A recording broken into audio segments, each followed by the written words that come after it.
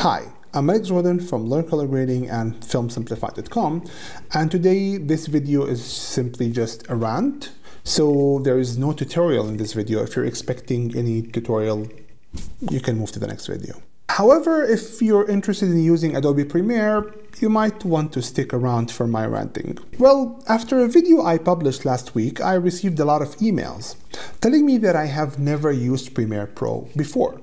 So my answer is, I used Premiere Pro for a very, very long time.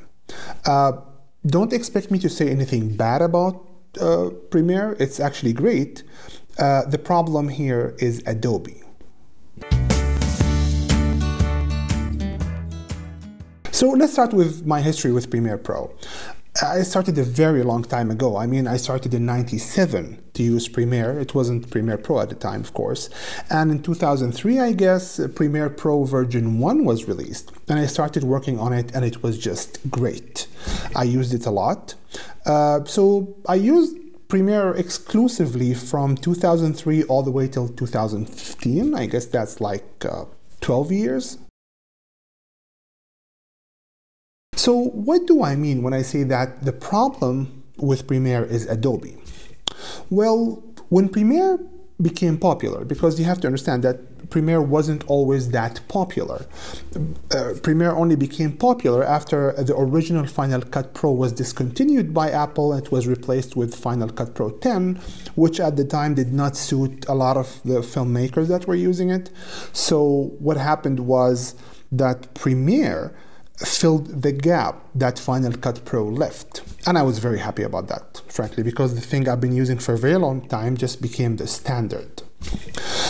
And at that point, Adobe decided to abuse the situation. Instead of siding with filmmakers, they decided to abuse the situation. First, they increased the price to crazy levels. Now, I just want to make something clear here. It's great to pay for software.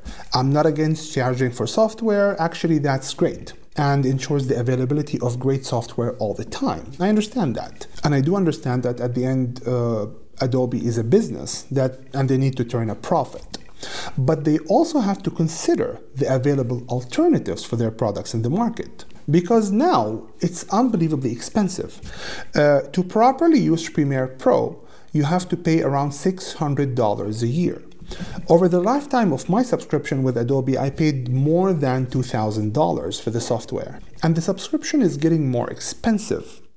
And if you're depending on the student discount, it's not available forever. At one day, you're going to have to get out of the student discount and just pay full price. And what makes matters worse is that they have a very weird pricing system that discriminate against filmmakers. So there is no special package for filmmakers. So if you take a look at the pricing here, it's frankly very weird. You have a special pricing only for photographers. So it includes things like Lightroom and Photoshop. Then you can buy a single app, which nobody does, because if I come here and just select Premiere Pro, I don't have access to all the other softwares that I need, like for example, audio and compositing. And the only way to get Premiere with After Effects and Audition is to simply get all the apps. I know that you can get one software, which is still very expensive, frankly, because if you take a look at photography for $9 a month or $10 a month, you get Photoshop and Lightroom, which are the most important ones for photography. However, when it comes to filmmaking, there's nothing. You have to get all the weird applications that you don't even know what these apps are, just for the privilege of using Premiere Pro with After Effects. So they basically force you to pay for things you don't actually need. Like, for example, why would I pay for Adobe InDesign and Adobe Illustrator? I just never use them. So the problem here is that they don't acknowledge filmmaker, they only have photographers. And us as filmmakers, we're just an afterthought. We have to pay for everything else to get access to what we need. And that is just not acceptable at this point, because currently a lot of great, cheaper alternatives exist. So now we have the existence of things like DaVinci Resolve, which is absolutely free, or Final Cut Pro 10 with one payment of around $300. It's not 2014 anymore, where Premiere Pro was the only game in town. That's not the case anymore. Currently, we have more options, and there are great options. The other problem is that after Adobe increased the price, they did not develop the product as much. First, you have the weird installer. They have a very weird installer. That is basically, it's a software they add to your system to install Adobe softwares. So it's like a software that installs other softwares, and you have to use it. Now, what's the problem with it?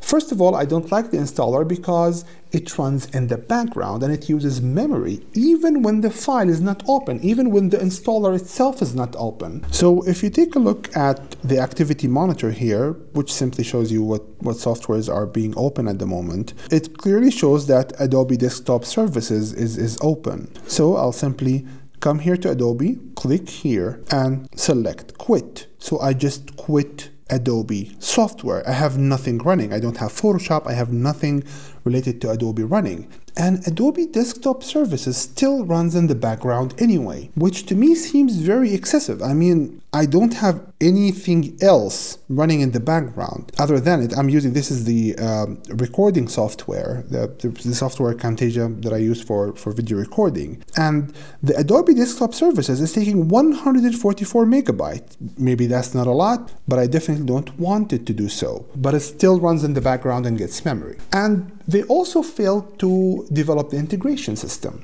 You still need to move between different softwares when you're using Adobe products. So you still need the dynamic link. The dynamic link, if you don't know, is just something that links Premiere Pro to After Effects, for example. The dynamic link was very cool 5 years ago, but after trying Resolve now in 2018, 2019, where you don't need to move between softwares to achieve a very simple task. Like for example, I just click on a tab, work on audio, click on another tab, work on color, maybe do some compositing in Fusion and move just all in the same file with a single click away without having to switch software. However, still until this point, you need to move from one software to another when working with Adobe. And this feels so old and outdated now that once you try the newer options. So what else did Adobe neglect or did not develop? Well, they tried to develop their colors. They developed the tools a bit. They developed some of the tools that are related to color, like adding more curves and adding the Lumetri panel. However, still, this is not enough. Their color tab is still years behind what Resolve has to offer. And also the color science. The colors still look the same. Their coloring is just not as great, and to prove this, just think of one simple thing. Some people edit on Premiere Pro and move their file to Resolve to color it, and then they get it back to Premiere Pro, which means that the color in Premiere is just not as good. However, if you edit on Resolve, there is no need to use Premiere at all. It's not a requirement. And frankly, the viewer doesn't care what you edited your film with. It just doesn't show. However, the viewer really cares what your film was colored with, because just the amount of color control, the tracking, the windows, the unbelievable color control really shows on your final product. But people don't care what you edit it with, which makes Resolve a better option in this case. So yeah, I think it was completely fine for Adobe to abuse the system in 2000, maybe like 12, 13, 14. There were no other options. At the time, Final Cut Pro wasn't so developed. The Resolve did not integrate a lot of editing tools at the time. So it was completely fine. However, now, why would I pay $600 a year? I mean, as a starting filmmaker, you need to pay this money for gear, maybe for some other things that I just can't believe that I paid more than $2,000 for the software. Don't get me wrong. They're a business. They need to make money. However, as a business, they need to consider what other alternatives to their product exist in the market. So I'm totally fine with paying for software. I think it's great. I think it always makes software advanced and makes a lot of developers work on software. So we really get the best software in that case. However, with the existence of other options, I don't think it's right. It's right for them. No one can tell them what's right or wrong for them. However, for filmmakers, it makes it very hard for me to recommend their products for any starting filmmakers at all. So, sorry for this. No tutorial today. It's just that I just wanted to rant. I got an email that just got me a bit worked up. Okay, so please visit us at learncolorgrading and filmsimplified.com. Thank you. filmsimplified.com.